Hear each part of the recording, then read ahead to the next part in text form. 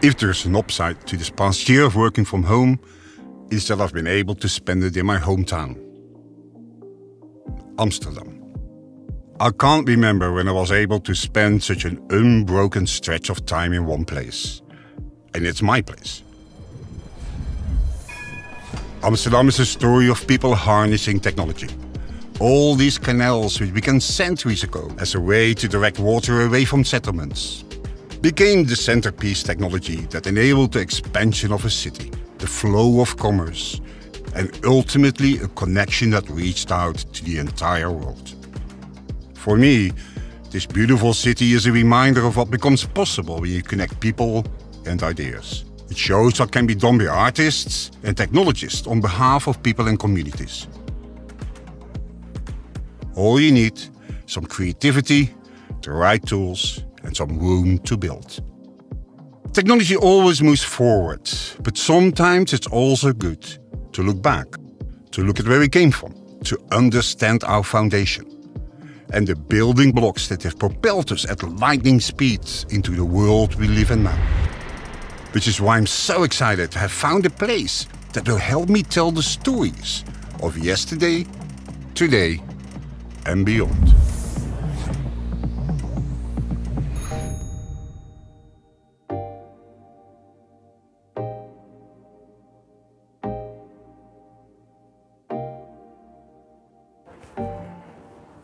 I'm speaking to you today from the CSM Suikerfabriek, or Sugar City as it is called today. A factory in Halfweg, just outside of Amsterdam. And today it's an industrial heritage site, and it stands at the site of a castle used by the Rhineland Water Board.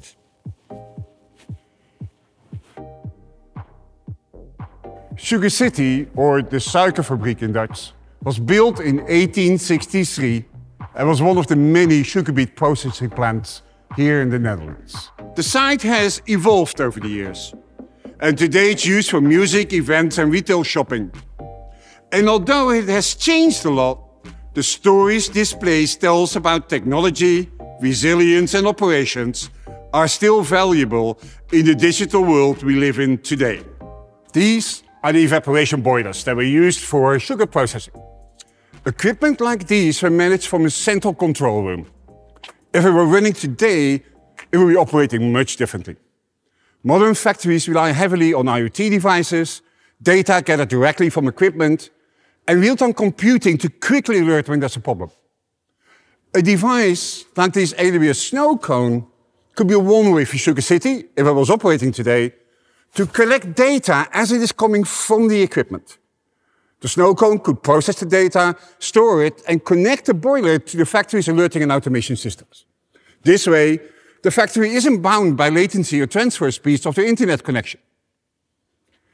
This factory has stood here for over 150 years.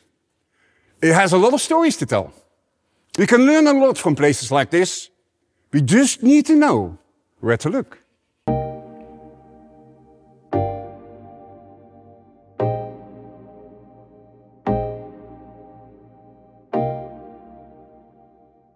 It has been a challenging year for all of us. Everyone I know has been affected, either professionally or personally. And I've talked to quite a few of our customers who've been affected in the most dramatic way, with either family members or colleagues passing away. We have a long way to go before we can leave 2020 behind. As builders, we face unique challenges to keep doing what we were doing. But we also have the opportunity to make a disproportional impact, as digital has become the default way to access services. With the success of these essential digital services, we'll continue to expand on that, even if we can return to some form of normal. 2020 has tested all of our systems, physically and digital, and mentally. And with the changing needs and behaviors of our customers, the needs of our applications are changing as well. Just like this factory, many businesses have had to change and adapt in order to survive. It's never been more important to stop, assess your needs, and ensure you're focusing on the right things. At Amazon and AWS, we've been very fortunate in a lot of ways. Although many things are different, not a lot has changed about how we work. Our focus on small, independent teams that are self-sustainable and self-directed set us up for success in these challenging times. And we've seen all around us that many companies who rely on complex supply chains to meet increased demand are having serious challenges. And as such, we're very fortunate at AWS that we're part of a business that relies on robust procurement and fulfillment processes. It allowed us to keep up with demand, even when other cloud providers were struggling. We've been doing remote development for a long time. So we already had the tools, processes, and mechanisms in place to do distributed collaboration for teams that are spread out all over the world. We have a long history to go where the talent is, instead of forcing everyone to come to Seattle. All our engineers are working from home, or actually anywhere where they would like, just not the office. And given the success we had with it, I don't think that's going to change anytime soon. And while Amazon and AWS have been very fortunate to be well prepared for this, many of our customers have not been so lucky. Think about the hospitality and the airline industries. In talking to some of our airline industry customers, they expect that even if we can leave the pandemic behind in 2021, they do not expect to fully recover until 2025. And they expect that long-haul business travel may never return to previous levels. Their cargo divisions, however, do expect to thrive. And I've seen how some of them are pivoting to find new businesses or are doubling down on the things that do work. And there's an interesting analogy with this sugar factory. With the diminishing need for sugar, they pivoted to focusing on storage and packaging. And when that moved off-site, this factory was converted into a retail and event space. But when this factory was focused on only adapting to changes, the other sugar factories in the Netherlands were branching out into other industries. Today, there's 2 significant Dutch sugar providers. But in addition to sugar, one processes other crops like potatoes and onions, and the other one is a producer of bakery ingredients. They diversified to better be able to withstand unexpected hardships like this. Now, we were very fortunate that we had established a number of years ago an AWS disaster response team, whose task it is to immediately reach out to customers who may have been negatively affected by a natural disaster, like earthquakes or typhoons. And as such, we hit the ground running when we saw how customers started to get affected by the pandemic. Personally, I've been working with quite a number of our customers who have been adversely affected to help them get fundamental control over their cost by moving to what I called in the past keynotes cost-aware architectures, so that the business has knobs to turn with respect to scale, reliability, and performance to meet their needs now and in the future. A number of these customers has also seen downtimes as an opportunity to accelerate and innovate. One of the most important ways that technology and the business can work together is by using data to power new experiences for your customers. I want to introduce you to an AWS customer who really embraced this idea. Ava is a digital health company with a mission to advance women's reproductive health by bringing together artificial intelligence and clinical research. So let's hand over the camera to Lea von Bidder, Ava's co-founder and CEO, who's recording in her home in Switzerland. She has a great story about the amazing insights that Ava is able to produce for their customers by making new use of the data they collect. Thanks, Werner. I'm really happy to be here today and share with you insights about how we at Ava harness the power of machine learning, clinical research, cloud technologies, and AWS services to improve women's health. Digital technology and cloud services have transformed almost every aspect of our daily lives. With just one tap, I can order a ride, get a room, share a photo.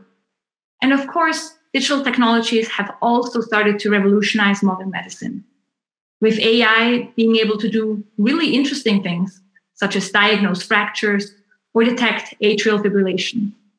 However, when it comes to women's health, progress has been very slow. And this is largely due to the lack of funding and to the lack of research in the space. We at AWA want to change that, because we believe that so many women all around the world face unique and often unaddressed health challenges when it comes to their reproductive health, be it in contraception, conception, pregnancy, or menopause. Our vision is to be a long-term, trusted companion for women across their reproductive journey by giving them personalized, data-driven, and actionable insights about their health. And how do we do that? We're doing it by bringing together artificial intelligence and clinical research. For our users, it all starts with the AWA bracelet, a wearable device that collects individual health data about her, including breathing rate, heart rate variability ratio, perfusion, and skin temperature. Every night, we collect more than 3 million data points from each of our customers and integrate that data into their health histories, where our multiple algorithms improve over time, learning each woman's unique menstrual cycle patterns and making individualized health recommendations. In 2016, we've launched our first product, the AWA Fertility Tracker. And we have since then helped over 40,000 couples get pregnant using the bracelet, by empowering them with actionable insights and by giving them a daily real-time fertility indication so they can better time conceptive sex. But we're not simply in the fertility business. What we've actually built is a technology platform for collecting long-term personal health data for women over 5, 10, 15 years and more. And in fact, it is managing this huge data set that is really at the core of our business. So when we started our journey 5 years ago, we put a lot of thinking into how to best set this up and which cloud provider to choose. Because we knew if we were successful, our data would grow exponentially and we would have massive amounts of data to be processed and stored in close to real time. We knew we needed to be able to scale our computing power to manage the daily traffic peaks that result from our users syncing their device each morning. We needed security to protect the sensitive personal health data we collect. And we needed a flexible architecture to be able to add new services and applications on a regular basis. Ultimately, we selected AWS as our cloud provider, especially for the reliability and efficiency of managed services, data solutions like Amazon Relational Database Service, MongoDB on AWS, and Amazon Simple Storage Service that enable us to operate with 300 terabytes of users' health data in a reliable and secure way. The ease with which we can orchestrate services and deploy web applications. And of course, a large community of developers and guidance around best practices to bring it all together. Thanks to our collaboration with AWS, we have the technology we need to accelerate our ability to innovate and to provide new medical-grade services and applications. Following the success of our fertility application, and in line with our vision, we will soon be launching a non-hormonal contraceptive solution. We've also been able to move very quickly to address the current COVID-19 pandemic by developing an early detection algorithm that works for everybody, but is particularly well-suited for women. When COVID-19 hit, we found ourselves in an unusual position. The AWA bracelet was one of the only medical-grade devices on the market with multiple sensors potentially related to COVID-19 symptoms, such as temperature or breathing rate data. We quickly realized that we could utilize our unique clinical knowledge, as well as our personalized understanding of our users' data, to detect anomalies in body temperature, heart rate, and breathing rate in a way that could aid in early detection of COVID-19 detection, even before users realize they're ill or they experience symptoms. This represents a huge step forward in point of care, providing users with actionable insights that can lead them to seek testing or self-isolate to reduce transmission risk. In just a couple of weeks, we developed and deployed a 2,000-person pilot study in Liechtenstein to collect data and train an algorithm for early COVID-19 detection. Now, we are ready to validate our algorithm on a much larger, novel sample of 20,000 men and women. Soon, we will be opening recruitment for this clinical trial as part of the COVID-RED consortium, funded by the Innovative Medicines Initiative. This project brings together leading academic and industry experts in public health, epidemiology, wearable technology, and machine learning. So how does it work? Participants will wear the AVA bracelet for 9 months, during which time they will receive real-time daily indicators about their likelihood of having a COVID-19 infection based on their personal health data and self-reported symptoms. Our goal is to see if we can leverage the power of AI and personal health data to aid in early detection, as well as provide advice on when to seek testing or other treatment so that medical resources can be conserved and used more efficiently. The speed at which we've been able to support the COVID-RED Consortium and begin clinical trials is a great example of what's possible when a small, flexible company like AVA is backed by AWS with a scalable, flexible, and well-architectured infrastructure. And it's exciting because the clinical work we are doing with the COVID-RED Consortium has utility beyond COVID-19 and has the potential to aid in the early detection of other types of infection as well. Because when we started with AVA, our goal was to improve women's lives for the better by giving them more control and understanding of their reproductive journey. I'm really proud of the work we've done at AVA to realize and expand on that vision, and even more so to see our data-driven and scientifically proven insights applied to the global good of early COVID-19 detection. Thanks to our fantastic team, our wonderful customers, the partners who have supported us along the way, and everyone at AWS who has been part of our journey. Thanks, Lea. That was great. The thing I really like about AVA's story is how they consider themselves a data company, much more than a device manufacturer. And this really shows how business and technology can work together to create something greater than that they would be able to do on their own. Customers like Brainly did a lot to prepare for events like COVID, but still had quite a few surprises. I talked to them a few weeks ago for a recent episode of Now Go Beyond. They're an online learning system that helps students with their homework. And even before the pandemic, they were growing and built their infrastructure to handle that growth. As schools moved out of the classroom after the pandemic hit, Brainly saw a dramatic increase in usage. In the span of 4 months, they hit a growth target that they'd originally thought would take 12 months to achieve. They grew from 150 million users at the end of 2019 to 250 million users in May 2020. I remember the CTO saying, "I thought we knew our business." The way students learned and worked together before the pandemic was very different after they started and attended classes online. Brainly had built significant automation for scaling up and down based on well-known traffic patterns they had. But not everything was automated, because their long-term scaling had been extremely predictable. And their systems weren't built to handle dramatic spikes in usage. And such services like caching and databases were alerting only a few hours before they degraded, instead of weeks. Cost efficiency unexpectedly scaled better than the infrastructure, and they were able to exploit economies of scale. Their estimation is that it cost 40% less to scale to this level than initially predicted. Another interesting observation they made is that fewer distractions and interruptions in the office led to much better developer productivity. Now, today's developers need the right tools to be able to work outside the office. And it's not just working from home, it's working from anywhere. Your tools should not be part of the heavy lifting of IT. They should enable you to move fast and get the job done, reliably and securely.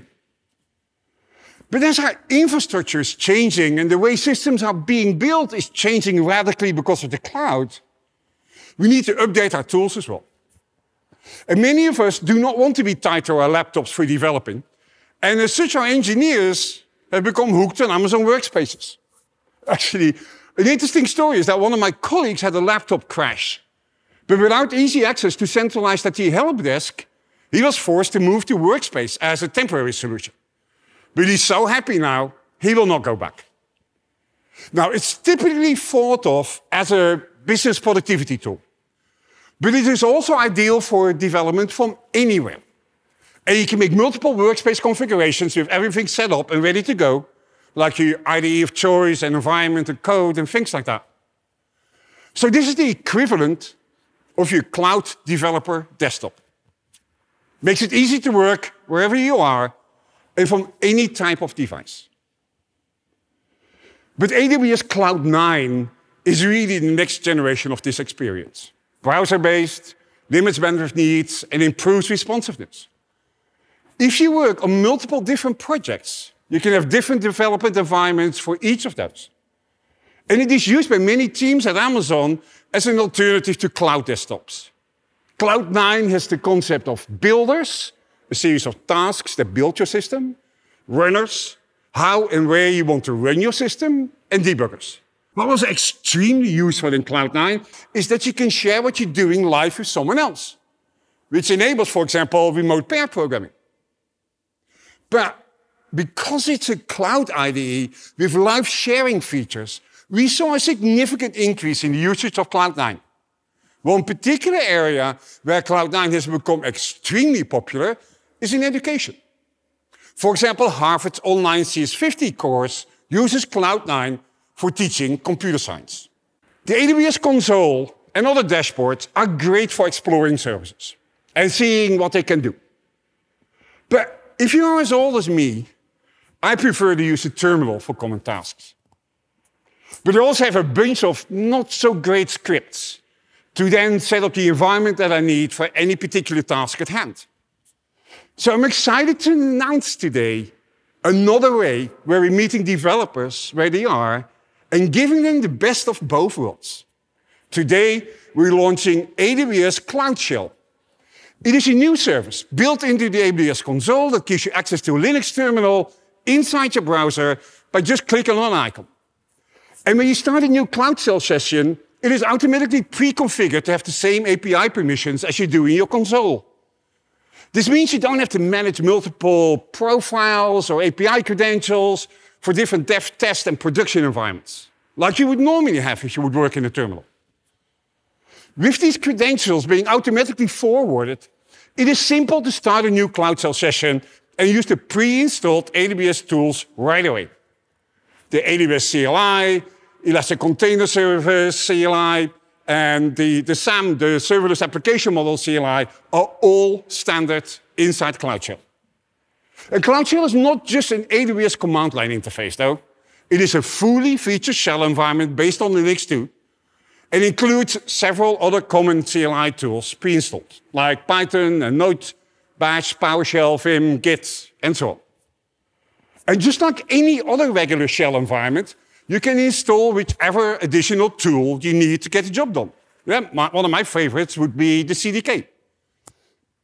Unlike a regular environment, though, changes to the operating system don't persist between sessions, so you don't need to worry about cleaning up anything if you accidentally break the environment. However, you do have up to 1 gig of persistent storage in your home directory at no cost, so you can keep your data even if you forget to download it or copy it to S3 when you finish working. CloudShell continues our trend in making the right tools available whenever you need them from wherever you are. And we hope you find it a valuable addition to your process of building software and managing infrastructure.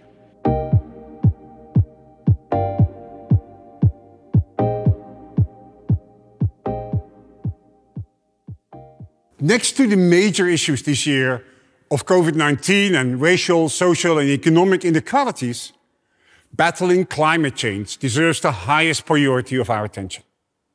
Building our infrastructure, systems, and services in ways that minimize the impact on future generations is our foremost concern.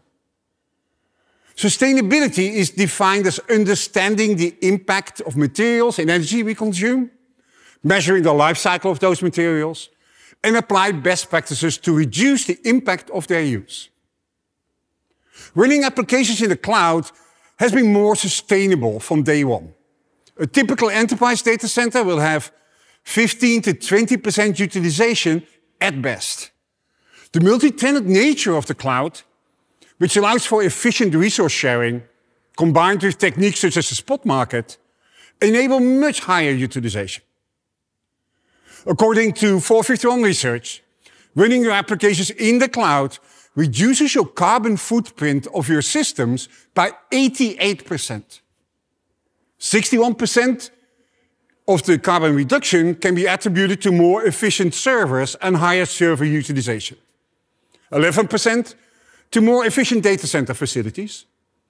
And 70% can be attributed to reduced electricity consumption and renewable energy usage. This is why AWS is committed to running our business in the most environment-friendly way possible and achieving 100% renewable energy usage for our global infrastructure. In general, sustainability in the cloud is focused on innovation that our data center architects continue to do, for example, to reduce energy usage and water usage. But I'm frequently asked by our customers, but what can we do? I believe that for sustainability of our digital systems, we need a shared responsibility model as well. At AWS, we will continue to innovate in building the most sustainable infrastructure.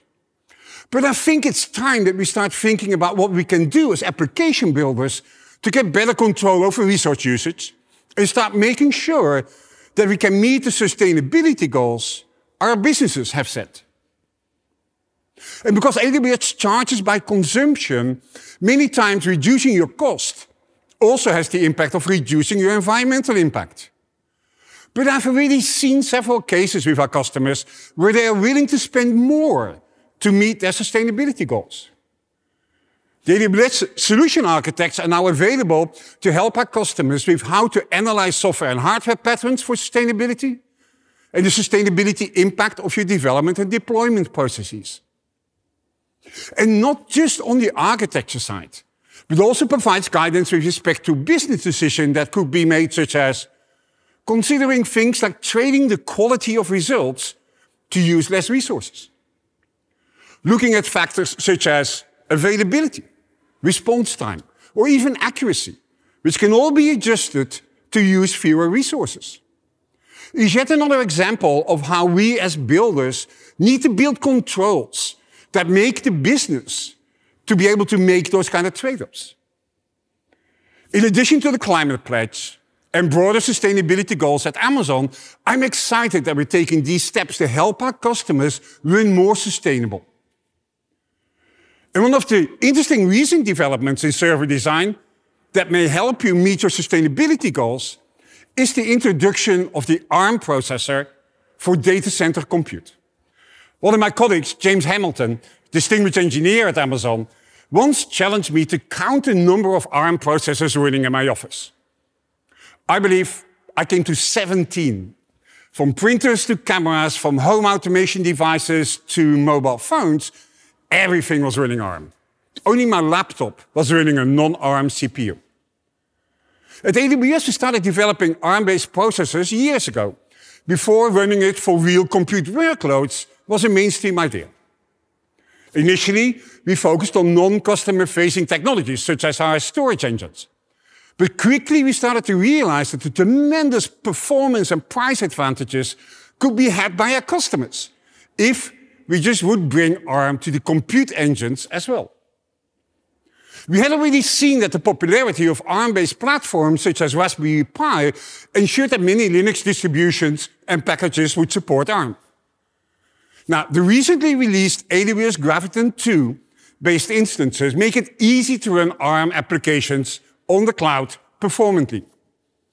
These processors are ARM 3.8.2 compliant, have 64 physical cores, and use 7-nanometer manufacturing with 30 billion transistors. We have ARM variants of many instances, including our memory, compute, and general-purpose instances. We found that high-level languages such as Node.js, Python, Java, .NET Core, .NET 5 typically run without problems. Amazon ECS, Amazon EKS, Amazon ECR, Code Build, Docker, all have support for Graviton 2 instances. I see migrating to Graviton and ARM as a long-term business investment.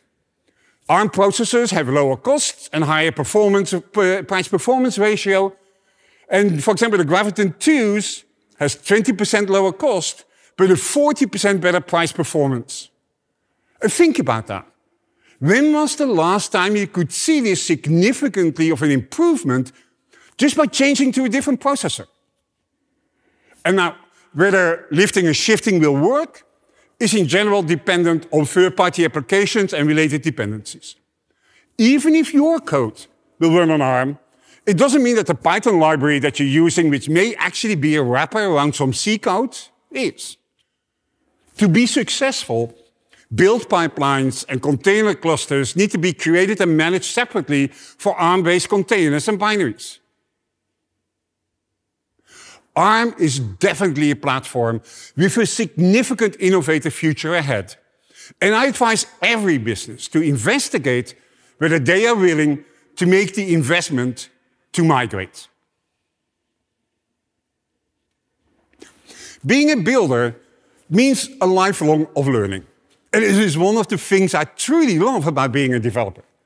There's always a new language, a new library, an open source project, or a new service that will make your head spin and look at development differently.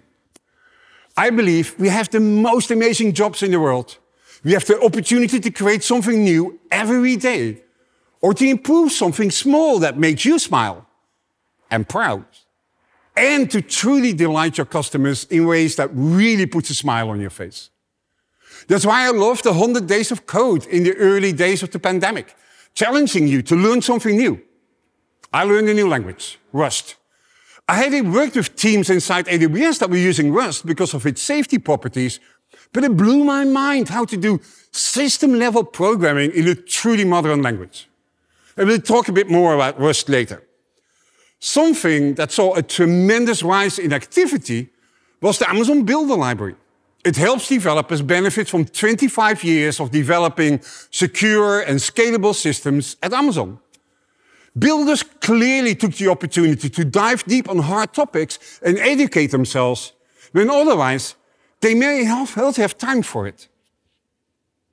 AWS Academy provides higher education institutions with a free, ready-to-teach cloud computing curriculum. And one of the programs I'm really proud of is AWS Restart. It focuses on cloud skills for unemployed and underemployed individuals, including military veterans, their families, and young people. We're also working with organizations like the Ready School, who has helped refugees learn coding skills that they either lead to employment, more education, or even creating startups of their own. And by investing in programs like this, we are dedicated to educating a diverse group of future builders who have lived through this pandemic and will be building better because of it.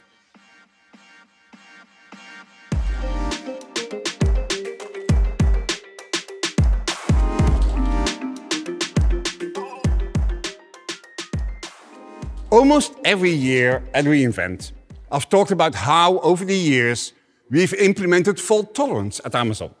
And based on those experiences, what best practice advice we can give you to meet the fault tolerance requirements of your application. But today, I would like to take a step up and talk about how fault tolerance is only one of the means to achieve the more encompassing concept of dependability. Dependability is when the delivery of a service can be trusted with the avoidance of unacceptable, frequent, or severe failures. Now, what is unacceptable is a business decision, not a technology one. If certain failures or rates of failures are acceptable, then the system is still dependable. Dependability has many properties: availability, reliability, safety, confidentiality, integrity, maintainability, and observability. If you think about how to achieve dependability, there are several means to it. It's not just fault tolerance, but equally important are fault prevention, fault removal, and fault forecasting. And we often talk about other properties related to dependability as well. Concepts like robustness. Can your system be dependable in the presence of external faults? Is the system survivable? Can it handle active, in-progress faults? And resilience. Can the system deal with changes? And resilience is a unique property because it deals with 3 different types of changes. There are foreseen changes, like when you launch a new version of your system, or foreseeable changes, like when you move to a new hardware platform. And then there are unforeseen changes, like when the number of service requests explode beyond what you had planned for. Now, in years past, I taught quite a bit how to build evolvable software and how that deals with changes. I remember how I talked to you about how we built S3? We knew that the system under the covers would need to change, either with new orders of magnitude of scale or with the introduction of new features. Evolvability deals with all the properties of dependability. A less commonly known approach to building dependable systems is the concept of diversity, which is basically using 2 or more components that have the same functionality, but have been built in isolation from each other. For example, here at Sugar City, there are 2 generators. We're going to take a look at them in a minute. Diversity means that each generator would have been sourced from different manufacturers. But again, this is a business decision based on whether failures would be unacceptably frequent and/or severe.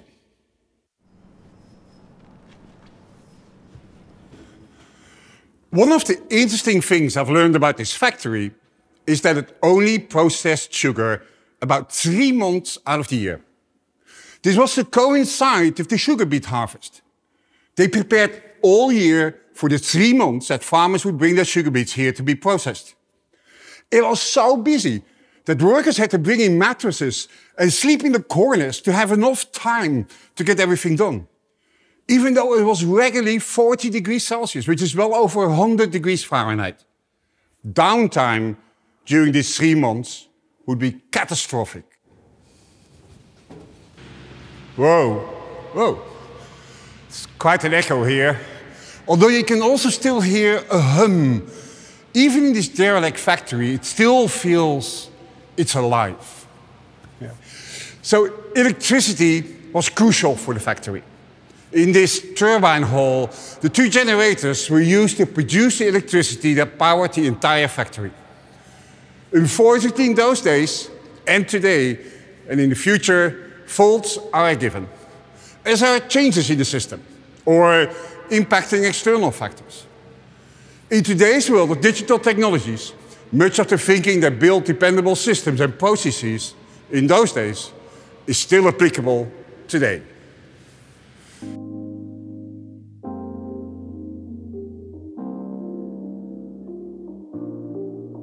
Just like the sugar factory, every online retailer knows that just a few months out of the year can be important to have a thriving business. A profitable holiday season and the launch of a new product are the times that are most critical to the success of a company. That's why I'm excited to have Nicole Yip from Lego talk to us today. Nicole is an engineering manager working on Lego's direct shopper technology team. She has a great story about the resilience challenges they overcame after their application crashed during the launch of a really cool Lego set. Thanks, Werner. I'm very excited to represent the direct shopper technology team at the Lego Group here today and take you on our serverless journey so far. At the Lego Group, our mission is to inspire and develop the builders of tomorrow by becoming a global force for innovating and establishing learning through play.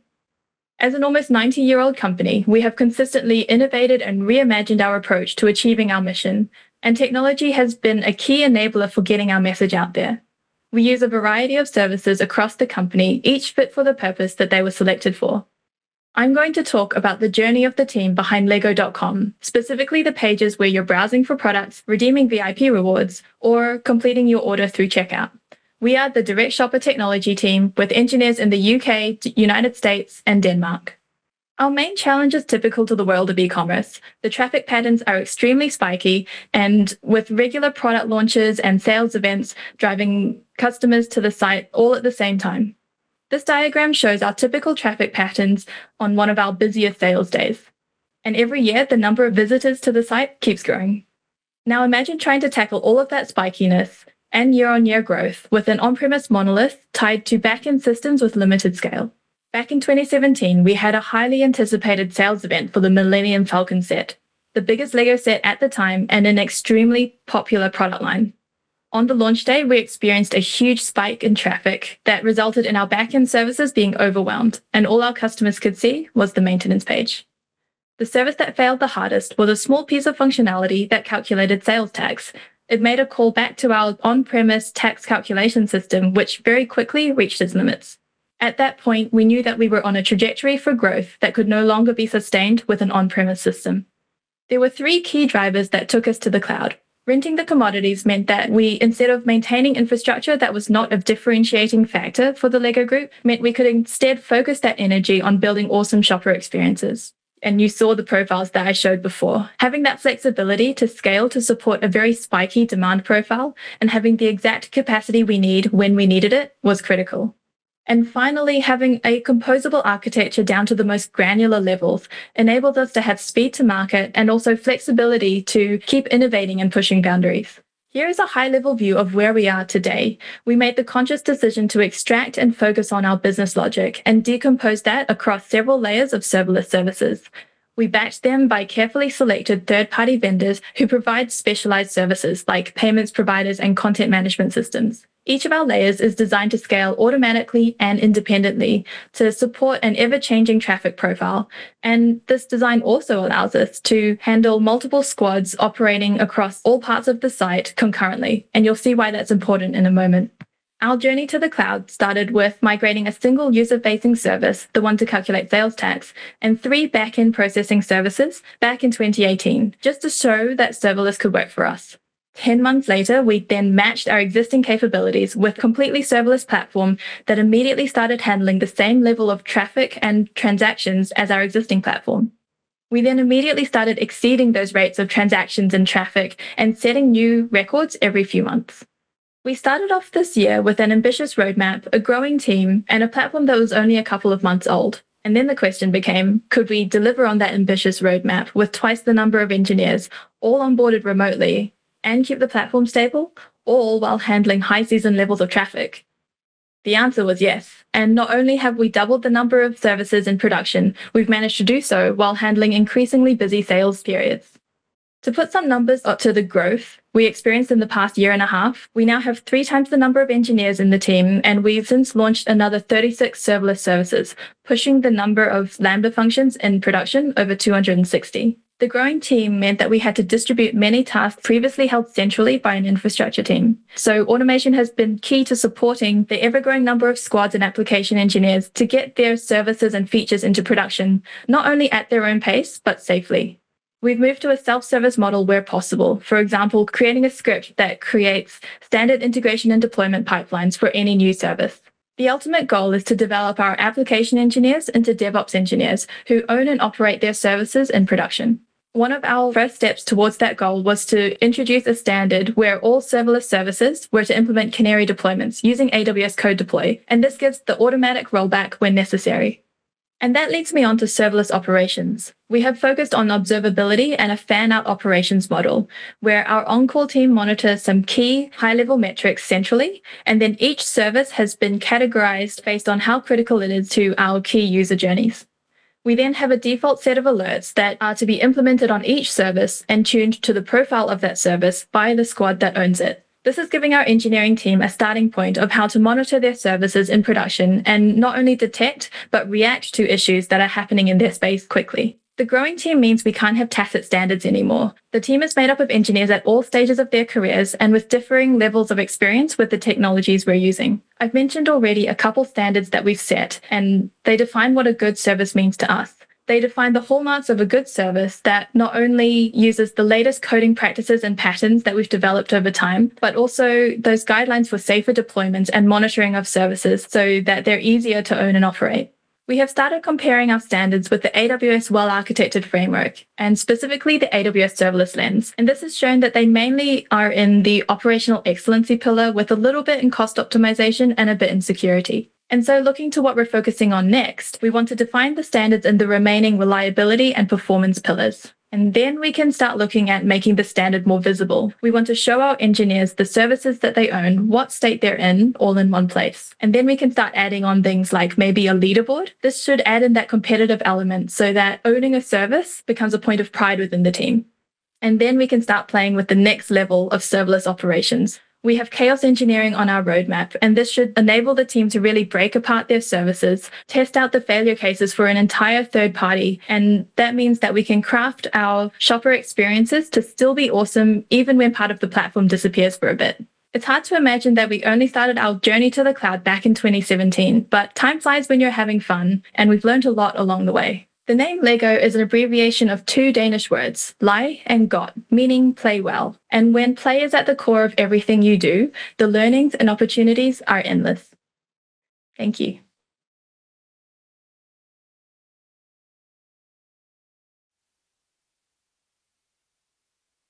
Thanks, Nicole. What is great about Lego's story is that in addition to providing a more stable platform, migrating from a monolithic design to serverless also freed up engineer time to work on new features. Like Lego, Zoom is another great example of how a company used smart application design to scale quickly as they were flooded with traffic during the pandemic. Just like Brainly, they had well understood traffic patterns and even relied on manual scaling on AWS because their traffic was so predictable. But after the pandemic hit, they quickly experienced a 30x growth. One of the really smart decisions they made before the pandemic was to split their application into different services. They broke the part of the applications that handled the management of meetings, like authentication and scheduling and starting the meeting, from the part of the application that streams video. Meeting management is a pretty light task and isn't dependent on latency. On the other hand, streaming video requires a significant amount of bandwidth and compute power, and it needs to be close to users. Before the pandemic, their management component had sometimes more traffic than the streaming part had. After the pandemic hit, they relied on scale of AWS and our ability to keep up with capacity needs to add media servers to handle the video and streaming for people around the world. Over the last several months, there were times when their engineers were adding 5,000 to 6,000 servers a night on AWS. And just like Brainly, Zoom also saw customer behavior change because of the pandemic. When they started out, Zoom primarily provided services to business users. Today, they see significant usage by individuals and educational institutions. And this affected the design of their application and how they approached scaling. Take education, for example. Before the pandemic, only a few teachers at a school might be using Zoom at the same time. Today, in a district that is fully remote, every teacher is likely to be running a meeting in parallel with other teachers. And these type of changes meant that Zoom was regularly hitting new bottlenecks and challenges that they hadn't seen before.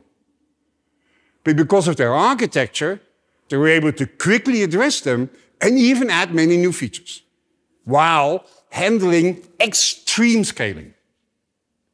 By following best practices and decomposing their system into separate components that each had unique scaling, performance, and security requirements, Zoom designed a system that can adapt to these unexpected changes. And they've been able to succeed and provide a service that is essential to their customers. If you follow cloud best practices around microservices, load balancing, multiple availability zones, you're likely in great shape from an application architecture perspective. But what about the application code that actually runs within the system? When it comes to dependability, a step that is often missed is the logic of the application code itself.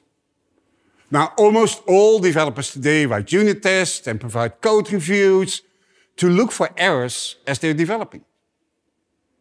But at AWS, we take this a step further and use tools based on mathematical logic to prove that our code does only what we want it to do and nothing more.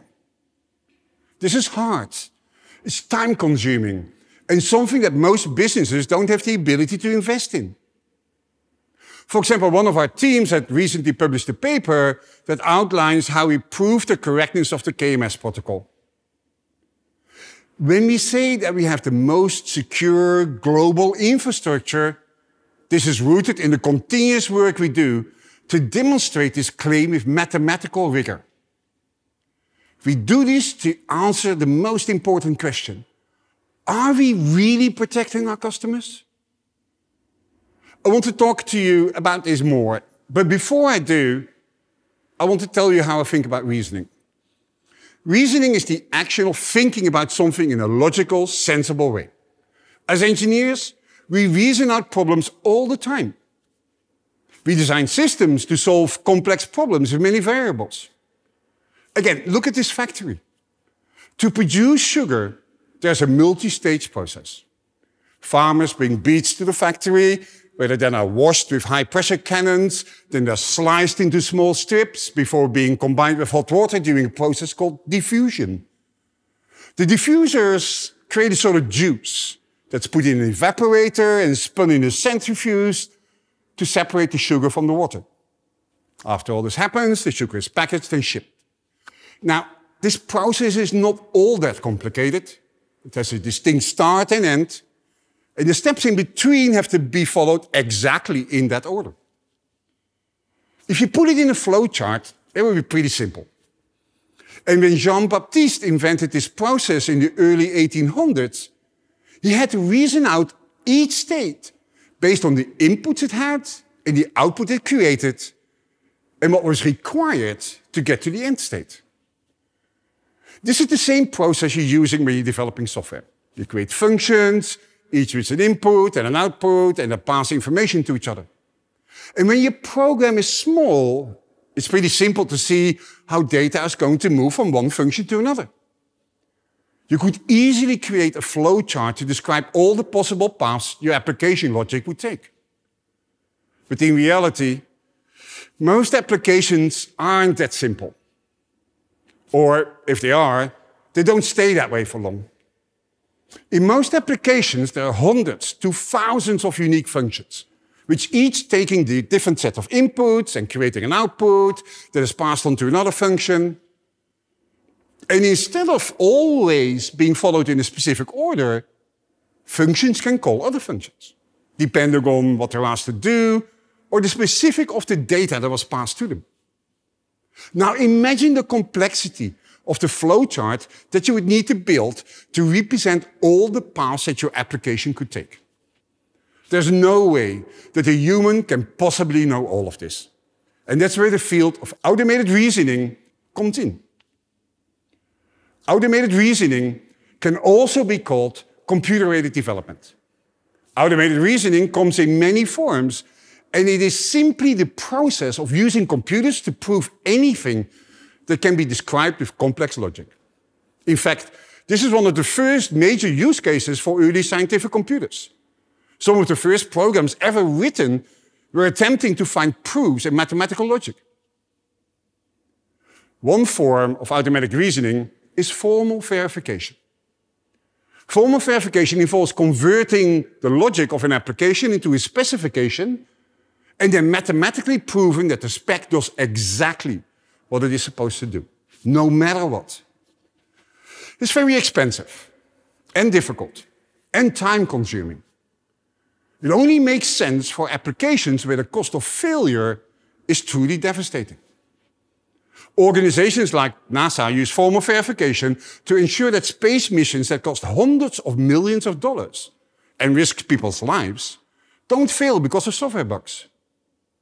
Intel invested heavily in formal verification after the floating point bug in early processors caused a massive recall. Today, all the leading chip manufacturers, including AWS, develop processors using formal verification tools. Another area where we're using formal verification is in one of my favorite services, Amazon S3. When we pioneered S3 in 2006, we built it because we knew customers wanted storage for the internet. Our top design priorities in 2006 were elasticity, reliability, durability, and performance, because that was what mattered to our customers. Given that nobody had ever built anything of this scale before, we relied on fundamental distributed systems concepts to make sure we could meet those guarantees. In fact, I think S3 is the only product we ever launched with a list of distributed systems concepts in the press release.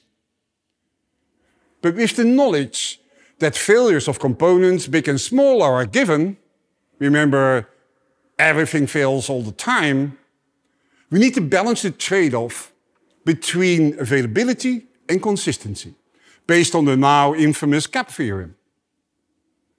Given the applications we initially target, we decided that availability, always be able to access your object, had a higher priority than getting the last update to your object. And there could be a small window of time between when you updated your object and when all read requests would give you the updated data. The data was there, stored reliably and durable, but the metadata was eventually consistent. As S3 has evolved into a more generalized storage engine, it is now used for many real-time processing applications, like, for example, analytics on top of a data lake. The majority of S3 access now is machine to machine instead of human to machine. Now, it turns out that machines have a much harder time reasoning about eventual consistency than I ever anticipated. And there's the law of preservation of complexity. If you need strong consistency on top of an eventual consistent system, you need to do the work. Over time, we learned that quite a few of our customers were building that complexity into their applications to achieve strong consistency. We knew that if we did that work for them, life would be a lot easier for our customers. To achieve that, we had to introduce new protocols for cache coherence and distributed systems communication in the request path for S3's metadata storage. This allowed us to ensure that every S3 index storage service always has the latest metadata and was in sync with the cache servers. And we had to introduce all of this while continuing to run S3 without impact to availability or performance. S3 had to evolve into the next generation without our customers being impacted in any way. So while we did traditional performance, integration, load, and unit testing, we knew there were some edge cases that this would not be sufficient for. For example, when read operations race with write operations at very high concurrency on a versioned item, the system can enter edge states leading to eventual consistency again. And this is where formal verification comes in. We relied heavily on it and explored millions of combinations of states through formal mathematical models. We would never have been able to prove to ourselves that we covered all edge cases without formal verification. And because of all that, we are now able to confidently announce that Amazon S3 delivers strong read after write consistency for any storage request, without changes to any performance or availability, without sacrificing regional isolation for applications, and at no additional cost. The field of automated reasoning is having an impact on AWS services in many other ways. I've always talked about security, and you've heard me say it every year: encrypt everything. Security is the most important thing that we can be focused on for our customers, and I think it's something that should be on top of the mind of every customer themselves as well, no matter what they're building. When you're developing something new, it is possible to build a system that unintentionally allows access you didn't intend on. At AWS, we asked ourselves, how can we help customers with this? And we've been making significant investments into security-focused tools that use automated reasoning to help detect security gaps. One of these is the recently announced VPC Reachability Analyzer. In AWS, it's amazingly simple to set up a network. It is truly something that impresses me to this day. And if you need to isolate different parts of your application from other parts or from the internet, I can easily do that. I can create a network echo, a security group, or a subnet to isolate these parts from the network. But just like my application logic, the logic of a network increases in complexity the more work you do on it.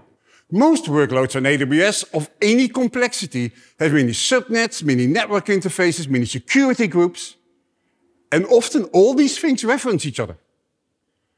If you're trying to trace the path from one end to the other, it quickly looks like the flowchart logic problem we had with our application earlier. And that's why we built the Amazon VPC Reachability Analyzer. The Reachability Analyzer uses the same automated reasoning processes to look at your AWS configuration without sending a single packet. It can tell if your system is doing what you want it to do. You can use it to troubleshoot why you can't reach one server from another. With the Reachability Analyzer, you only need to tell us what rules you want to validate, and we automatically build the logic to test and verify it. This is just one of the many tools we offer to customers that are powered by automated reasoning. And the more complex your applications grow, the more important tools like this are becoming. What all these tools have in common, though, is that we make it easy to define rules and test them, because they're based on configuration. The S3 block public access feature allows you to configure bucket permissions as long as they don't provide unrestricted access to the internet. Our AWS IAM Access Analyzer validates that your IAM policies only allow what you intended. With automatic reasoning-powered tools, you tell us both what the rules or policies are, and then you tell us what you want to verify. All of this is powered by technology developed by the AWS Automatic Reasoning Group, a technology called Zelkova. Zelkova translates policy into precise mathematical language and then uses automated reasoning tools to check their properties. These tools include automatic reasoners called satisfiable modulo theories, SMT, which automatically prove or disprove formulas over constants, strings, regular expressions, dates, and IP addresses. Zelkova makes broad statements about all resource requests because it's based on mathematics and proves instead of heuristics, patterns, or simulation. Next to the services we already discussed, it's used in AWS Config, AWS Trusted Advisor, Amazon Macie, Amazon Guard Duty, AWS IT Device Defender, and more. One of the most important benefits is that users can leverage these tools to help identify gaps in the design phase before any data is exposed. Furthermore, this technology is automated, removing manual human intervention to help provide greater scalability. And finally, it is provable. By converting the problem into a logic-based mathematical equation, it can be proven with mathematical certainty. Now I'd like to change it up for a minute and talk more about how and why we build the things the way we do at AWS. At Amazon, we have a long history of allowing our engineers to pick the tools that work best for the problem at hand. We have a number of centralized supported languages and tools, but we do not force them on anyone. For example, when we needed to do fast UI prototyping for Amazon Fresh, Ruby on Rails was the best tool for that, even when we knew it wouldn't be the language used to scale it up. Mark Brooker gave a great talk at re:Invent called Creating Technology Standards at Amazon, where he talks about the trade-offs between using what's familiar and safe, Java or C++, and what may be new and risky. He makes an important point here that's worth paying attention to. the time to develop software is relatively small compared to the time your software will be running and needs to be maintained. As such, when the team decided to develop the next generation of a load balancer in Rust, it was not about what was easy and comfortable, which would have been Java or C++, but what would be better for the long-term success of the system. Next to having great safety features and no garbage collector, the main driver for choosing Rust was that it's a great language for using automatic reasoning and formalification of the application logic. We continue to improve our reasoning tools, and because of that, the team preferred to take the approach of learning a new language to build a foundation with the support of automated reasoning. This allowed them the benefit to prove that their code was doing exactly what they intended.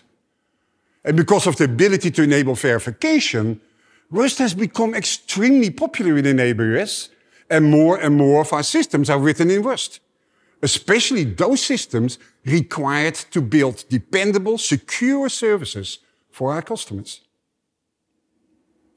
Another area of dependability deals with usability.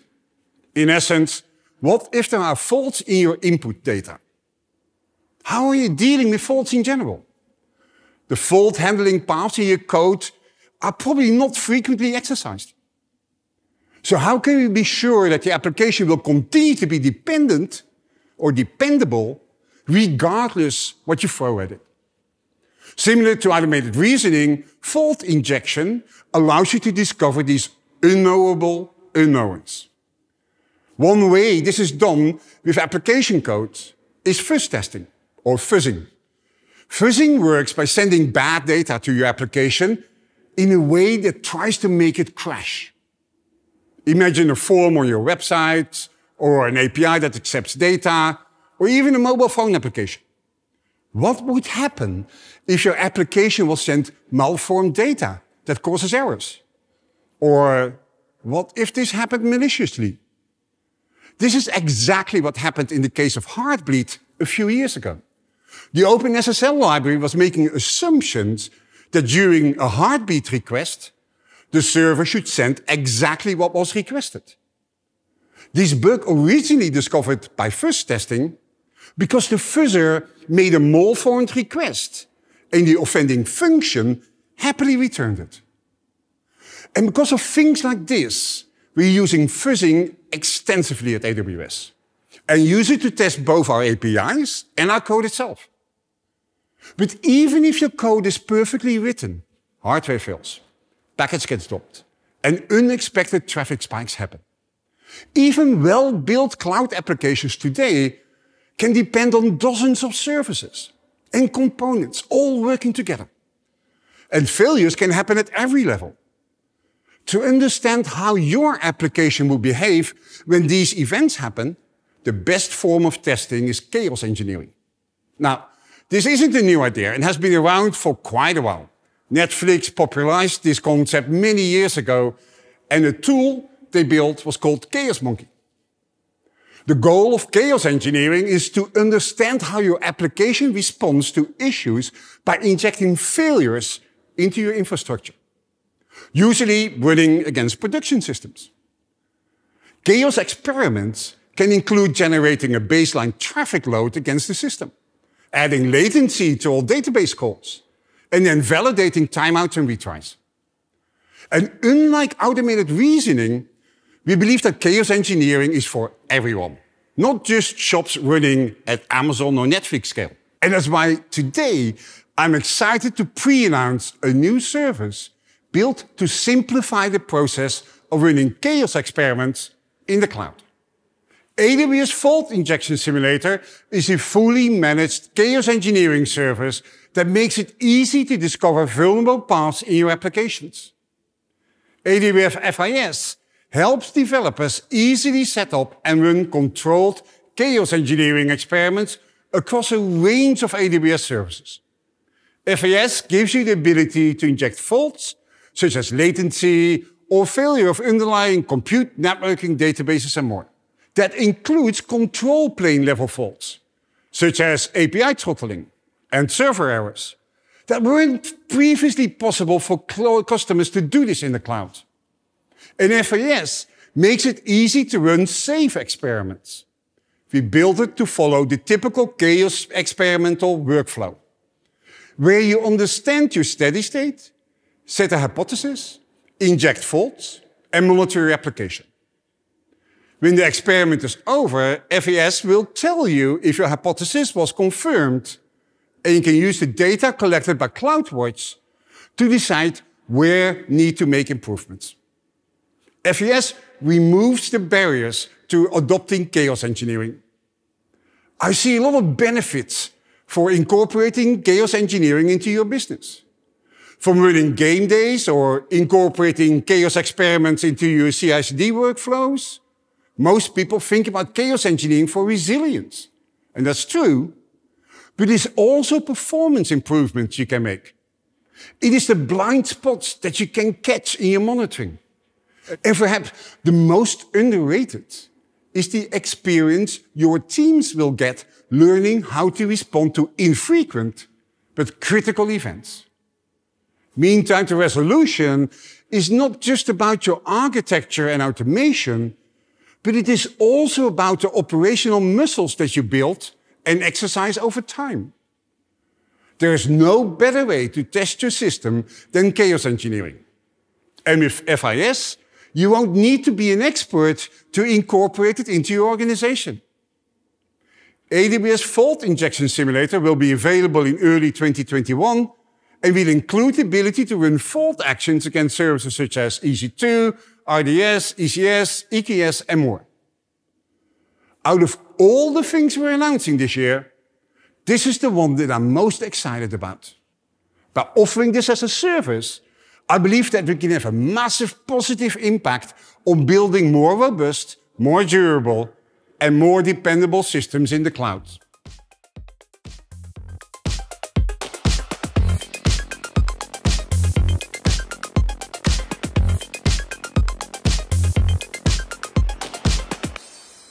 When we talked about the history of dependability, I mentioned systems theory. A related field of that is systems control theory. It has been crucial in building many dependable industrial and other systems. The most important pioneer in this field was Professor Rudolf Kalman. In 1960, he defined concepts such as whether a system was controllable and observable, or actually unobservable. To be observable is something we know as software engineers all too well. How can you infer the internal state of a system from its outputs? These can be functional outputs like voltage and amperage of the turbines, or non-functional output like the turbine temperature sensors or rotation speed measurements. And this is what we try to achieve with the observability property of a dependable system. How can we infer the internal state of our digital systems from its outputs? Which can include both functional, replies from API calls, for example, or requests to other parts of the system, from non-functional information that we collect through other means. We've been monitoring systems for years. And I remember the earliest monitoring tools came with Unix, VMstat, syslog, netstat, etc. And it wasn't until the late 90s that tools like Nagios and RRD tool became popular. Monitoring is for operators. Just like this factory, an operator would stand in front of this dashboard to watch a gauge start to get close to red, or lights would start flashing whenever there was a problem. Monitoring means that you already know what is important. You think, have all the data you need, and you're just watching it, and get an alert when it goes out of spec. And this is possible for a factory like this, because relatively speaking, there wasn't a lot they could monitor. The generators were the most important thing. which is why all the dashboards were there. The equipment that was processing the beats was all managed by people who worked with it day in and day out, and could tell when it wasn't cutting as well as it had before, or if it started to hum in a different way. A factory like this is a living, breathing thing. And when your workers spend literally all day here, they know when something is not right and when it's going to break before it does. It's a bit like the experienced car mechanic that just needs to listen to your engine to tell you the crankshaft is about to go out. He has a pair of magnificent sensors, of course, and a lot of experience how to interpret output and thus its internal state. However, if there is a car he hasn't seen before, or a problem sound that he has never heard, his experience doesn't help that much. But in our world, what happens when everything is automated and you're not working with the same equipment day in and day out? Or when your ears and eyes are not sufficient? Classical monitoring deals with two questions. What is broken and why is it broken? Monitoring uses a predefined set of metrics and logs to determine known failures. In general, with monitoring and alarming, you can't predict when things will fail. You can only take action when they do. And it's why we used to call people who monitor these systems operators and not engineers. The generators here at Sugar City are extremely complex. It is unlikely that the operator of the dashboard knew how to repair it when something went wrong. But they did know when to sound the alarm when gauges moved to where they weren't supposed to go. As systems continue to increase in complexity, it is impossible to put every important metric for that system on a single dashboard that the user watches. Think about everything that goes into a modern application. There are metrics for the servers, containers, and functions that you're managing. Your application has counters and logs for all the work it's doing. You may have anywhere from thousands to millions of customers, all which have data about what they're doing and how they're interacting with your application. It is impossible to put all of this on a dashboard that a human watches to define alerts for each of these metrics to tell you when they're going out of spec. At Amazon, we've been on a 25-year journey to improve the processes of managing our systems. And we've long left the notion that just monitoring was sufficient to manage our systems. We've embarked on a holistic approach to operations, from collecting massive amounts of data and logs, to how we analyze them, to how we solve and talk about problems when they do happen. And this is what observability is all about. How can we make sure we have the data, the tools, and the mechanisms to quickly resolve problems in a fundamental way? How can we, without reaching into the system, infer its internal state from the data that we have? At Amazon, our most important drivers have always been customer-centric. Find and resolve problems before they impact customers. Understand the impact on your customers when you couldn't prevent it. And fix the problem so that it never happens again.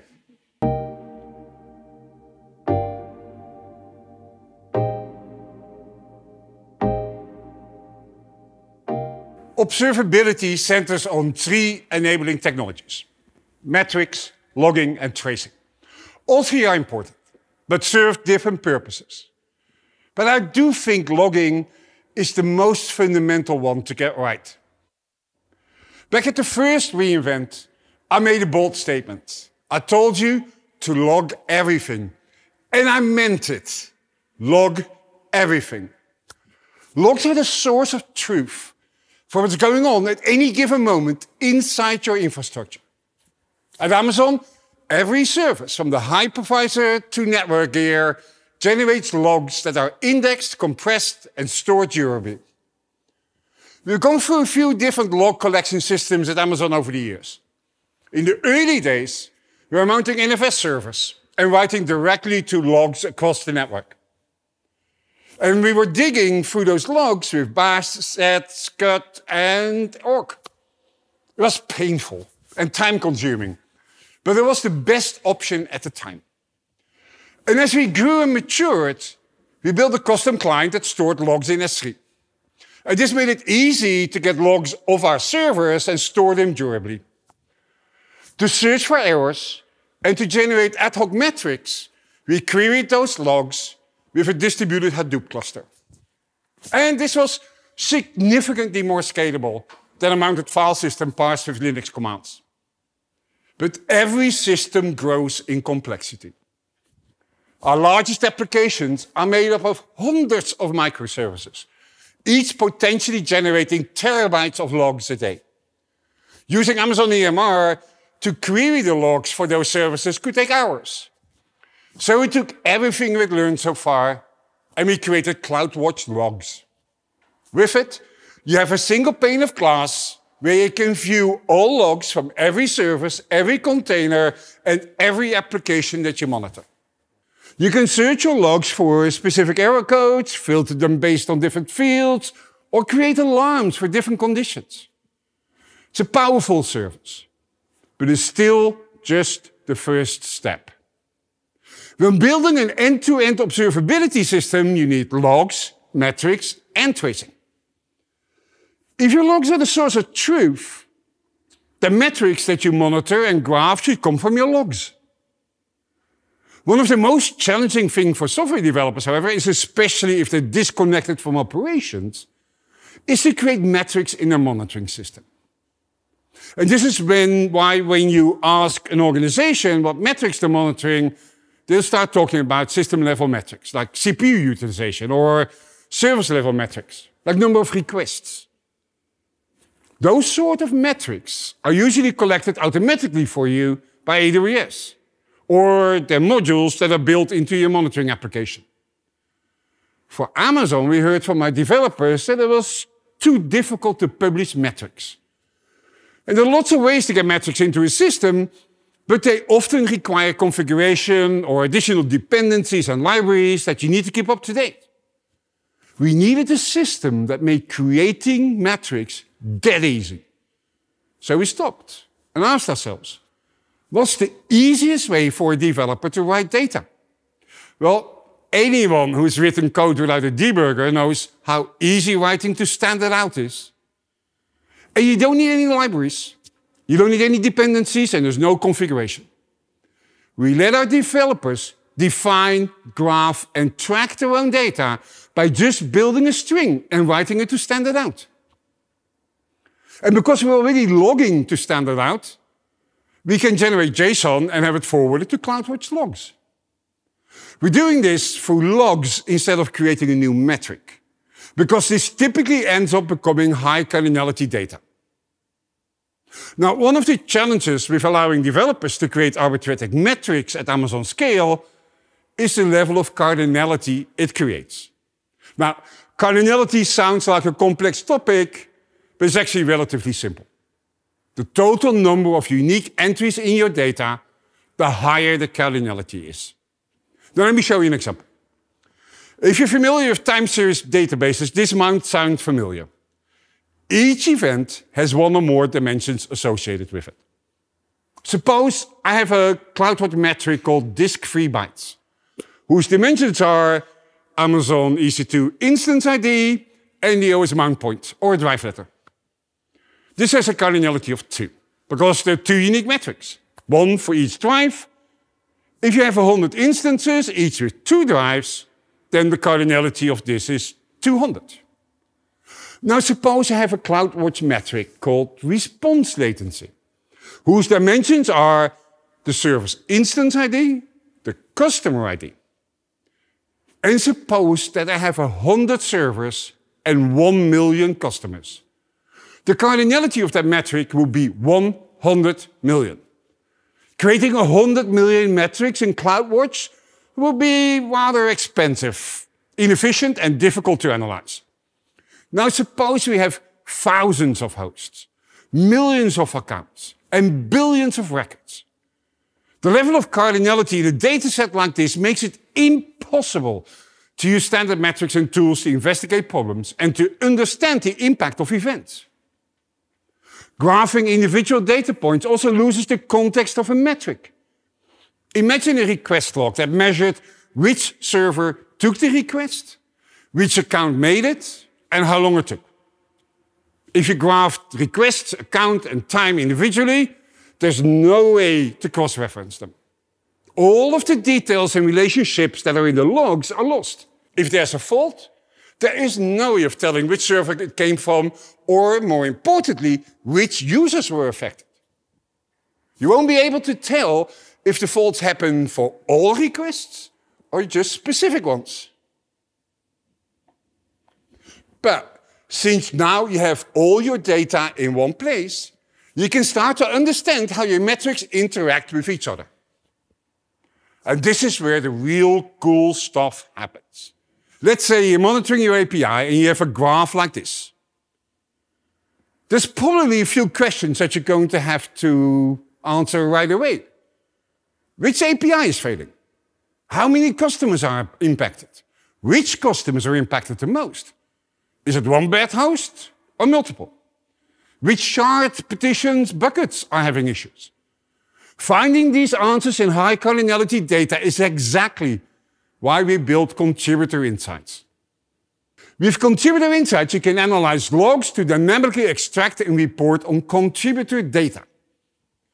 Our goal is to make it easy to take a graph like this and to show you what's contributing to the change. You can see metrics about the top-end contributors, the total number of unique contributors, and their usage. For example, can you find bad hosts?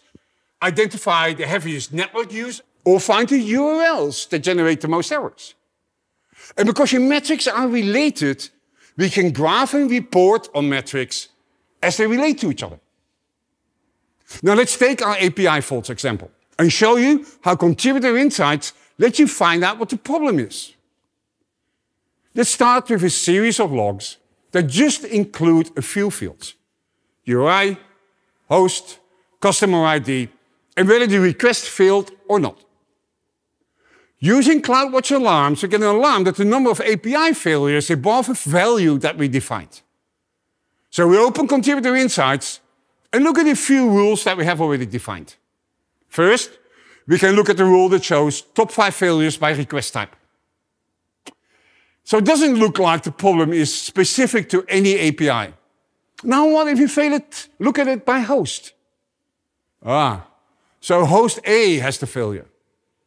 Let's say we fix it and want to know which customers were most impacted so we can contact them.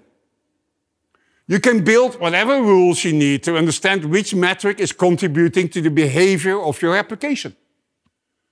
If you needed to reference these regularly, you could generate persistent graphs from these rules and add them to your dashboards and alarms. We're providing built-in rules that you can use to analyze metrics from other AWS services.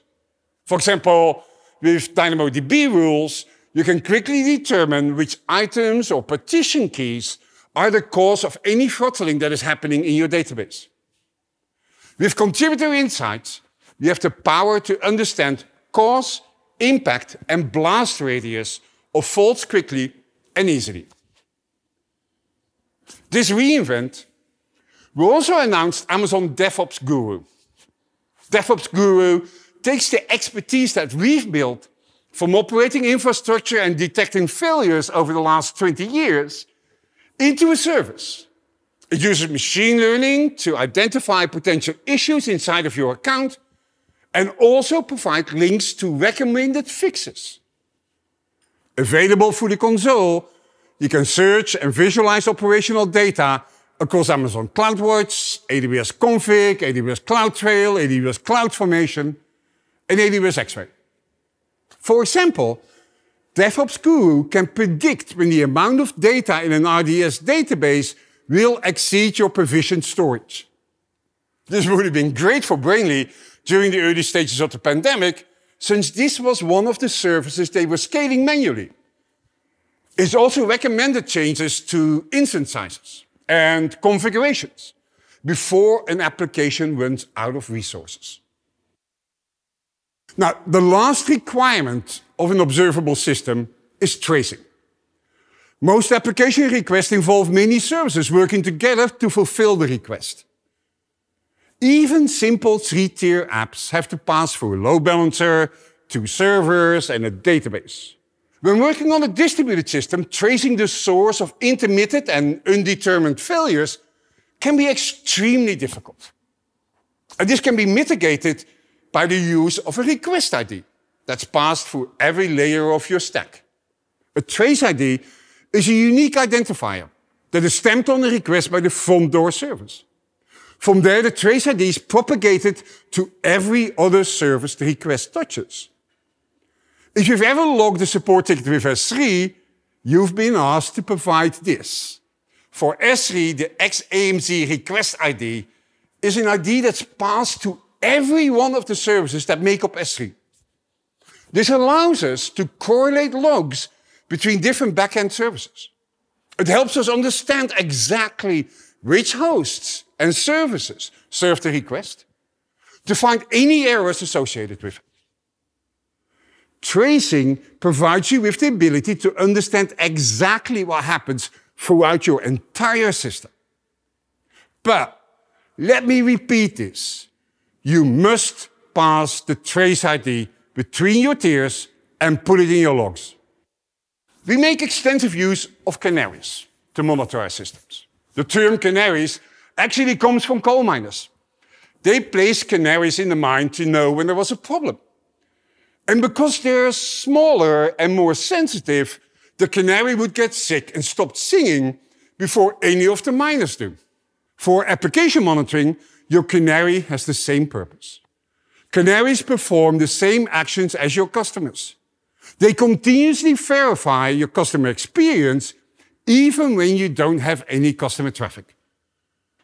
Canaries should run continuously, and especially during deployments, and alarm any time there is something unexpected. Even if your application hasn't failed, a canary can give you an early warning by alerting when something took, for example, longer than expected. And to build your own canaries, we have CloudWatch Synthetics. Canaries built with CloudWatch Synthetics and Node.js scripts that run as Lambda functions in your account. They work over both HTTP and HTTPS and can test for UI components by providing programmatic access to a headless Google Chrome. One of the great things about building canaries with CloudWatch Synthetics is that it integrates with CloudWatch Service Lens and AWS X-Ray to provide a graphical end-to-end view of the services in your application. Now, I would like to introduce now Becky Weiss. She's a senior principal engineer who worked on many of our systems, including AWS IAM, Amazon VPC, and Lambda. Becky is one of the many experts we have on monitoring. She has some insights into how Amazon engineers think about data and why it's unique. Thank you, Werner, and welcome to all you reInvent attendees. My name's Becky Weiss. I'm an engineer at AWS, or as we like to call it here, a service owner. And it's my honor to give you the AWS service owner's perspective on this topic of monitoring and observability. Now, if you've ever read anything about how Amazon does business, you know that a principle sitting in the middle of everything we do is customer obsession. And that principle doesn't stop at our product roadmap. Rather, it extends into every aspect of how we operate our services. And yes, maybe even especially, how we think about the eventuality of failure. Everything fails eventually. You know that. You design in a way that expects it. And for me and for the many talented operators that I get to work with at AWS, the name of the game is whether we can see these signals of impending failure before our customers actually experience failure. So how do we do that? Well, we've got our logging system, we got our graphs, we got our dashboards, we got great tools, we continually invest heavily in those tools. We're never done. And you might be expecting me to say next that it's all automated. And maybe it'll surprise you to hear this from an AWS engineer, but automation is necessary, but not completely sufficient for operational excellence. Don't get me wrong, automation does play a large role and we rely on it heavily. So what's the rest of it? Mindset and experience. The good old-fashioned practice of a human brain doing what the human brain does, looking for patterns and being curious about what it sees. We train our operators to be optimistic pessimists. They're optimistic about the business and the ever-expanding universe of possibilities it creates for our customers.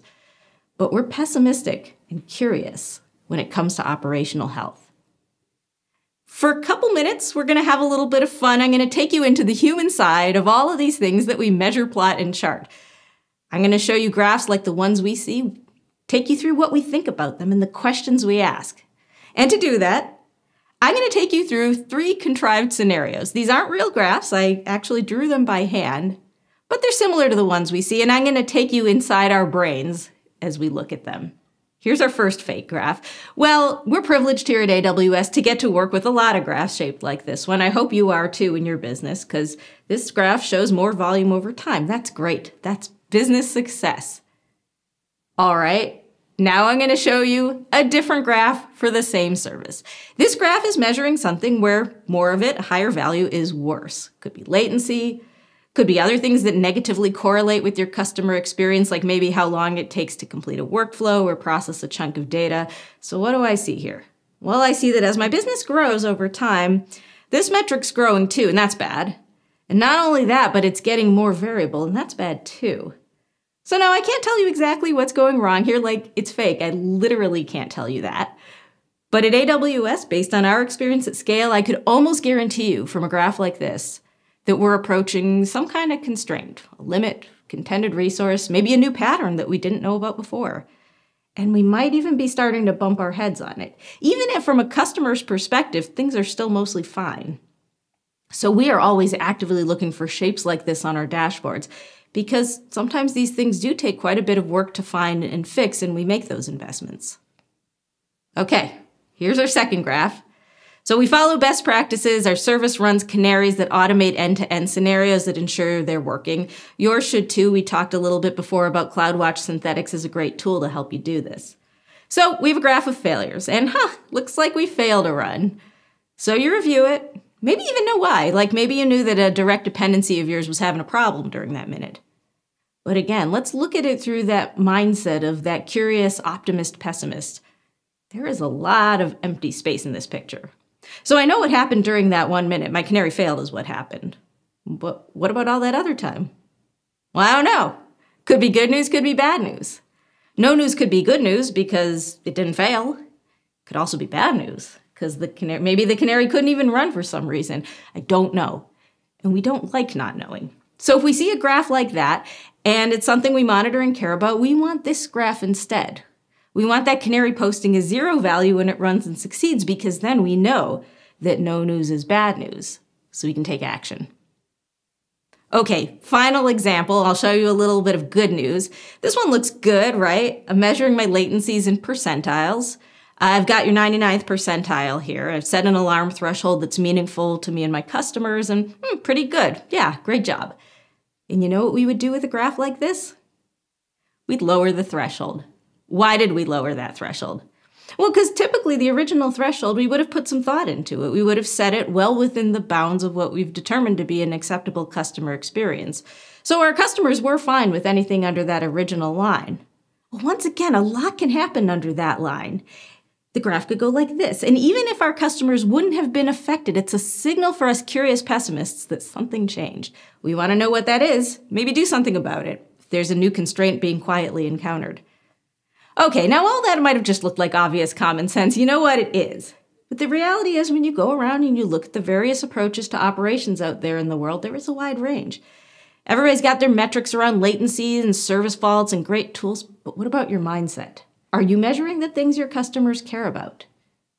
And if it were to change, would you get that signal? Are you looking at that data like a curious, optimistic pessimist? The operationally trained brain is primed to ask these questions. I personally find operating AWS services with that mindset to be one of the most interesting and rewarding things I've ever had the opportunity to do. And if you approach operating your own systems with that same sense of curiosity, I bet you'll find the same over wherever you are, doing whatever it is that you do in the cloud. Thank you very much, and have a wonderful reInvent. Happy operating. Thanks, Becky. I think you're absolutely right. At the end of the day, all these systems are being monitored by humans. And we're all just guessing what metrics we think we're going to need and where they should alarm. For example, when your metrics fall out of a particular range for a certain time period. We talked a lot about CloudWatch today, but when it comes to collecting and visualizing modern operations data, there are a few open source tools that have become very popular. As part of the Cloud Computing Native Foundation, or I actually say that wrong, it's the Cloud Native Computing Foundation, Prometheus is a tool that makes it easy for customers to monitor container environments at scale. Grafana is an open source project for interactive data visualization services used for monitoring and alarming that's commonly used with the Prometheus open source project. Grafana supports multiple data sources such as Prometheus, Amazon CloudWatch, AWS X-Ray, Elasticsearch, and AWS TimeStream, allowing for the creation of dashboards and alerts from multiple sources. Although it's easy to deploy a single Prometheus or Grafana server on AWS, it can take weeks of work to scale across multiple servers and configure the entire environment for high availability. That's why I'm excited to announce Amazon Managed Servers for Grafana and Prometheus. Using these services, we'll manage the provisioning and setup of Prometheus, along with, of course, ongoing maintenance and scaling operations. The Prometheus query language is optimized for large volumes of data, commonly in container monitoring. This makes it easy to search and group metrics, such as CPU memory and latency, at a granular level so that container issues can be isolated and alarmed on quickly.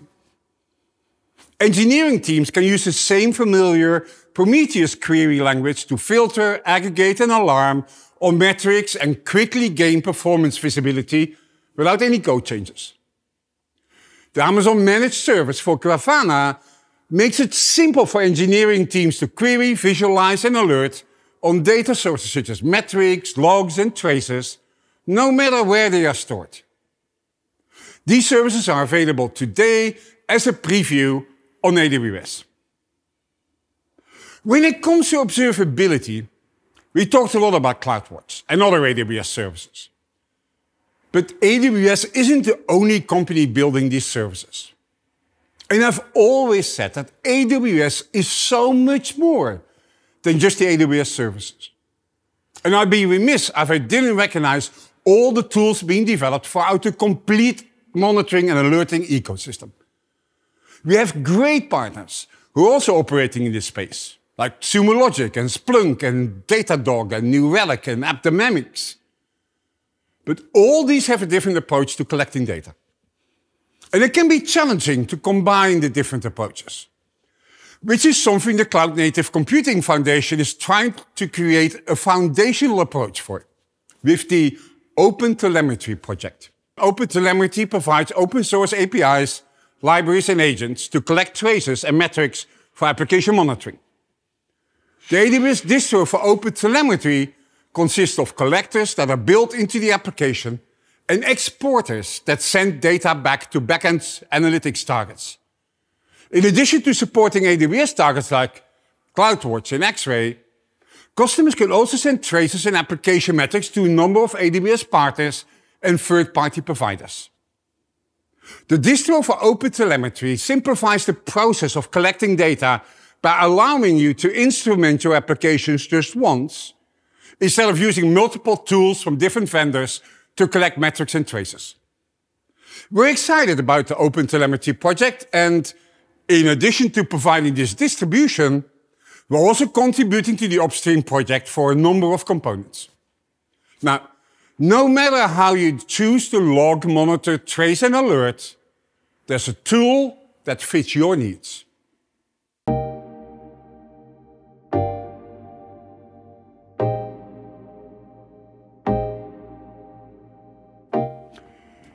We covered a lot of ground today. We talked about the importance of development, how to build dependable applications, and how to effectively run them. If you paid close attention, you'll notice that there has been a trend with all these things. More and more, AWS is taking tasks that have been slow, difficult, or time-consuming and making them easier to use by using advanced technologies to simplify them. These technologies can include automated reasoning or even machine learning. Take this AWS Panorama appliance, for example. This device allows you to deploy machine learning models to existing industrial cameras, like the ones that will be here in this factory. With this device, a business could run computer vision models for tasks such as quality control, or part identification, or security, or workplace safety. And this isn't changing any of the processes that weren't already done, but it's improving them and allowing the operators who perform them to run more efficiently. Or there's Amazon Lookout for equipment, a machine learning service that detects abnormal equipment behavior using IoT sensors. As technologies advance, you'll continue to see these technologies improve our work, such that we all can be more efficient. At AWS, with every new service we build, we ask how we can make it better by using machine learning. And you can see this in many of the services we've released over the past few weeks around databases, security, and operations. These aren't machine learning services, but they're services enhanced by machine learning. Amazon isn't alone in doing this. Just like Eva, businesses around the world are integrating machine learning with existing applications and data to get more value out of what they already have. As technology that powers our work advances, we'll continue to chip away at the heavy lifting that we all do on a daily basis. So as you're building or using a system, take a few minutes to think about which parts can evolve from simple automation and can make use of advanced technologies such as machine learning. You might be surprised by all the places that ML can help. When we started today, we talked a lot about how AWS is meeting developers where they are. And what if we applied machine learning to that? Services like Amazon Code Guru were built to solve problems exactly like this. When you're writing software, there are a lot of things that need to be checked. Problems like memory leaks or hard-coded credentials and duplicate lines after refactoring, which won't prevent your code from compiling, but can still cause problems for your application. Typically, these problems are identified during manual code reviews before branches are merged. But these are difficult tasks, and some vulnerabilities are easy to miss, especially if there are many changes that are happening at once. And that's why we built Amazon Code Guru. Code Guru uses machine learning to automate code reviews during application development and to profile applications after they've been deployed.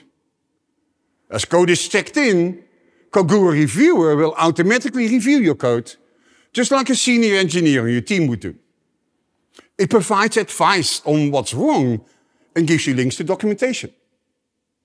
And what's great about how it works is that it does these checks automatically when you check in the code, just like you would do with another code review. This way you can find and fix problems early, and the code reviews performed by members of your team can focus on more important aspects of your business logic. Code Guru Profiler, on the other hand, attaches to running applications in your test or production environment. Using machine learning, it inspects your running applications in order to find performance bottlenecks. It allows you to troubleshoot latency and CPU utilization issues, learn where you can reduce infrastructure costs, and identifies application performance issues. By combining automated reviews from Code Guru with the learnings from AWS Fault Injection Simulator and the recommendations from DevOps Guru, we can improve the entire development lifecycle using machine learning. And this is just the beginning. There are so many parts of application development that involve writing and rewriting bits of our applications that are essential just plumbing and aren't any business value. As the tools we use advance, machine learning is going to continue to remove undifferentiated heavy lifting of building software. Like machine learning, another field I'm getting really excited about, and that I think is going to change our assumptions about what's possible in the world, is quantum computing. I know, we've been hearing about quantum for years now, and how it will be the next big thing. I truly believe that at some point it will become the next game-changing technology. It's going to happen slow at first, providing small optimizations and enhancements, but eventually it will revolutionize the areas it is well suited for. Chemistry research, drug discovery, material sciences, they're all going to be some of the first industries that will benefit from quantum computing. Just like GPUs have changed the field of machine learning, I believe that quantum processors will eventually do the same for many of these scientific fields. AWS is investing heavily in quantum. Our Quantum Solutions Lab connects experts with organizations to build internal expertise and strategies required to run quantum workloads. The AWS Center for Quantum Computing is a partnership with Caltech, where we are researching quantum computing algorithms and hardware. Just last week, our scientists published a new research paper showing a theoretical quantum computing system with groundbreaking improvements in error correction. We also launched Amazon Braket, which democratizes access to quantum resources from a number of providers. And this is where the power of the cloud really shines. A popular use case of Braket is for developers to learn to evaluate if quantum could enhance their workloads as it advances. Historically, you'd have to wait for technology like this to leave the research phase, be turned into a mass-produced product, and purchased at enormous cost. Only then would you be able to determine if it would actually help you. By making quantum computers and expert assistants available to every developer today, we're helping AWS customers stay one step ahead. As a software developer, now is the time to start thinking about quantum computing. It is the ways that we're starting to see machine learning make an impact on our daily lives. And the future that technologies like quantum computing will enable that make me so excited about cloud and technology as a whole. And I'm excited to see how developers will use these technologies to truly improve the world around us. I want to thank you all for spending time with me today as we explore this amazing space for my favorite city. This year has been challenging in a lot of ways. But I also believe that challenges are the best time to reflect and think about whether you are building the right services for your customers. We've talked about how AWS is meeting developers where they are, and that's because you are our customers. As you develop your applications, think about what you can do to meet your customers where they are. Many of us have experienced severe anxiety and uncertainty about the future in the past year. Uncertainty about our jobs, health, financial future, family, and much more. I strongly urge our customers, for example, those in financial services, to be conscious about this when they build new ways to engage their customers. Address these important issues up front and let them come back, for example, in the way you design your interfaces. Or what services you could build for your customers that help them in addressing their uncertainty. For almost all of us, digital services have become essential. But this means that these services are not just for the digital natives with their fiber connections and the latest smartphones. Consider the experiences you're building for them and how they access them. Not everyone has 5G or even a strong Wi-Fi connection at home. If you build essential services, make sure they also work on low bandwidth, high latency connections. There are enough news reports of kids having to go to a parking lot of a grocery store or a fast food restaurant to just get a decent internet connection for school. The applications you build are essential for your customers. Whether you're building a service that helps people budget what they have and helps them predict their immediate financial future, or maybe you're building a website that helps people stay connected to each other when they wouldn't be able to otherwise. We, as developers, have a responsibility to our customers to build the best applications we can for them in ways that take their current reality very seriously. It's never been a better time to use your knowledge, skills and talents to make a difference in the world. Now, go build.